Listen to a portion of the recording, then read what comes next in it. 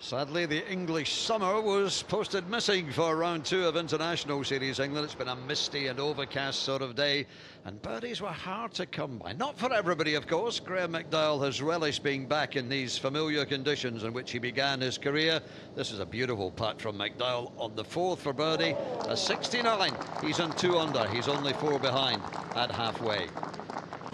Ian Poulter played par golf pretty much all the way round until he came to 17. A nice little chip-in birdie for Poulter. He's on 3 under, 3 back. So did it. So Wanneroote, of course, led at the 18-hole stage. Looked to have played himself out of contention with 4 bogeys in a row on the front 9, but battled back well for a 72, and he's on 4 under. Abraham Ancer was as consistent as Sir Wanneroote was erratic. Wonderfully consistent round from the Mexican. He held this one for birdie at 10, and he's on 5 under, just 1 behind.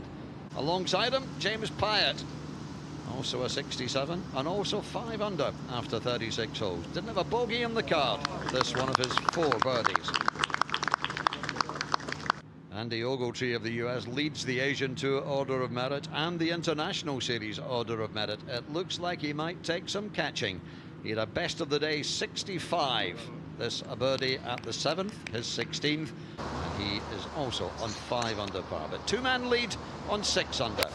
David Puig of Spain playing one of the shots of the day. This was a terrific bunker shot at 15. He made his par. In fact, he parred every hole in the back 9 after making 5 birdies on the front. And alongside him at 6 under par going into round 3 is Jason Kokrak. Nice par finish at his final hole, the 9th. 69 for 6 under. It's Puig and Kokrak who lead.